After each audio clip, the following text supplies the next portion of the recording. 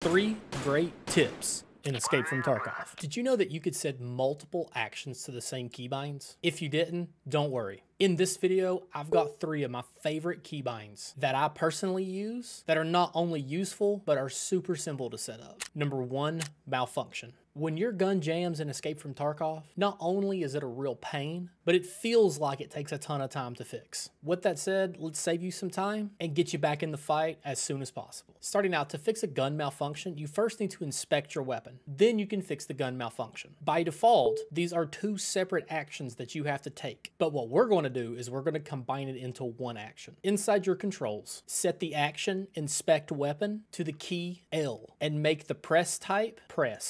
Then go to the action check chamber, fix malfunction, set it to the key L, and then make the press type release. So now anytime that your gun jams, simply press the L key to inspect your weapon, then release the L key to fix your gun malfunction. Number 2, healing. This is easily one of my most used and my most favorite hotkeys because it essentially combines my bandages and my hemostatic applicators to one key. So how I have this set up is in your controls, find slot 4 and set it to the number 5 key. Then make the press type release. Now for slot 5, keep it set to key 5 and make sure the press type is press. So now we need to organize our meds to make sure that it works correctly. So hover over your hemostatic applicator, press and hold the number 5 key, then slide your mouse cursor over to the bandages and release. What we're effectively doing is telling the game whatever we press is our primary action and whatever we release is our secondary action. Essentially, this makes it so heavy bleeds are always the primary focus and the light bleeds are the secondary focus. Number 3, steady aim. Whenever you're going to ADS prior to shooting your gun, it's always recommended to hold your breath because it will steady your aim. This means the bullets that you're putting down range are going to be as accurate as possible. While the default option to hold your breath isn't that difficult, it's just one more thing that you have to do before you take your first shot. With that said, let's create a keybind that automatically does it for you. So whenever you ADS,